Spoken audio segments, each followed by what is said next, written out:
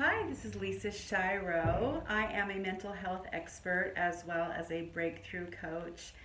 And I want to address this notion of what is a halo effect, what is a horn effect, and why do we even need to know this stuff, Lisa? So, the halo effect, let's just start there. So, in psychological terms, the halo effect really is when we attribute positive characteristics to somebody because they remind us of a characteristic that was previously experienced with a good experience. For example, examples always help with this stuff, right?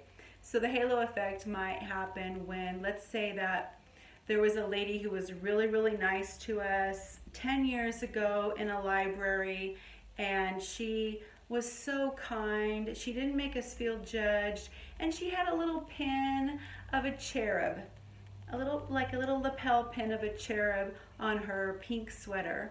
And this lady will never forget her. She was so amazingly helpful.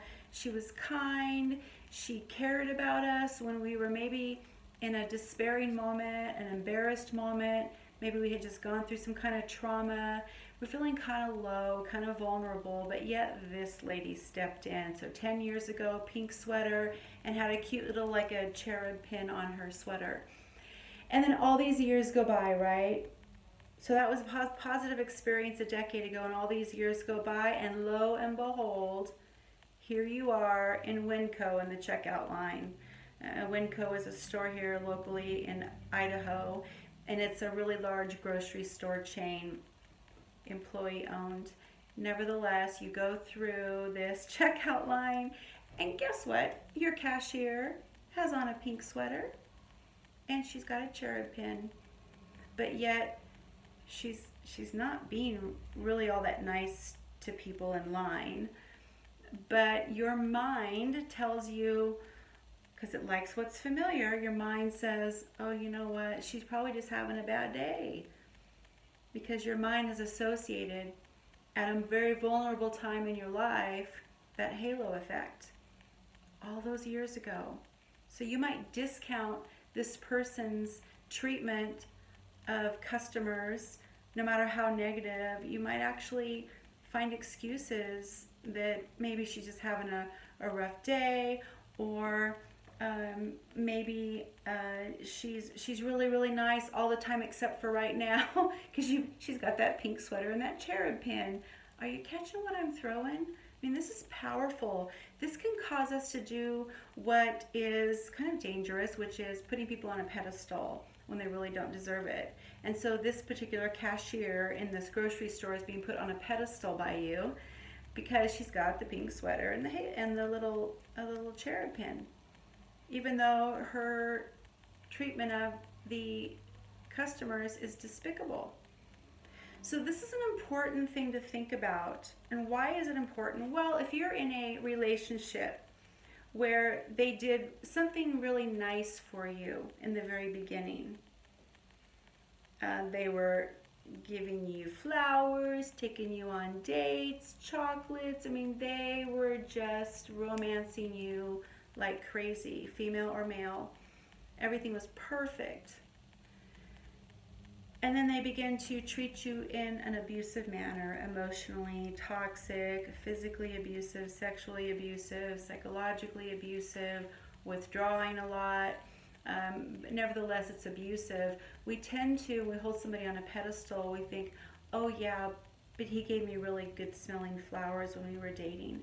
Or, oh yeah, but you know, she used to be nice, and I'm just going to wait for her to be nice again. And even in the depths of abuse, this can happen. So this halo effect is a really important concept to understand when you're in a relationship that is supremely frustrating. Conversely, there's something called a horn effect. Of course, it's called the horn effect, H-O-R-N. It's the opposite of the halo effect. And it's exactly the opposite of what I've been talking about in terms of attributes. So that pink sweater with a cherub pin on it that nice librarian wore 10 years ago, let's say that instead she treated you despicably, horribly, condescended you, embarrassed you. In other words, it was just a really negative experience. All these years go by, and there you see it again. And you avoid this person. It's got a pink sweater and a cherub pin, and you avoid, avoid, avoid.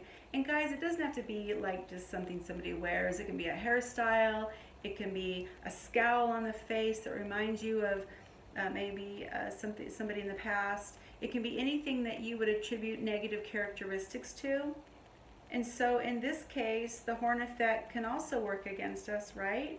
We can be so focused on that characteristic. In this case, we're using that cherub pin as an example, that we can't get beyond it to see the value in the relationship or the value in that exchange of information, because we just can't get beyond it. Remember, our brain likes what's familiar.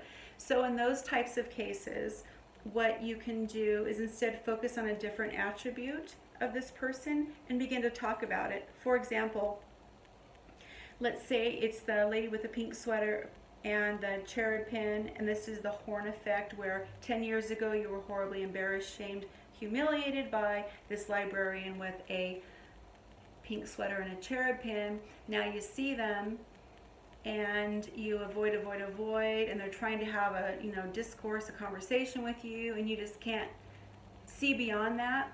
Would you like talk about perhaps maybe something else or maybe it's a purse they have on? Wow, that's the most beautiful Coach purse. I love that purse. That must be a wonderful purse. Is the inside lining, is it light colored? Can you see what's inside? I mean, really get into the purse. This kind of fools your brain and just start focusing on a different attribute of this person to kind of fight against that little nagging voice that's saying, be careful, be cautious. So there you've got a couple of psychological terms. These are powerful because your brain likes what's familiar. So let's just go back and review real quickly. So the halo effect, the way it can work against us is we can put somebody on a pedestal in spite of how abusive they are being to us. And conversely, the horn effect is when we automatically feel negative or avoid, or we don't want to be in any kind of relationship or conversation with this person because they remind us of something negative. And that can work against us because maybe they're the next best thing to sliced bread, and they can offer so much value to our life, but we're letting our subliminal messages dictate who we select because of that. And so one of the things we talked about was just look for different characteristic they have and focus on that. Talk back to that inner critic. Hope that's helpful. Thanks so much for spending time with me today. I'm Lisa Schiro. Over and out.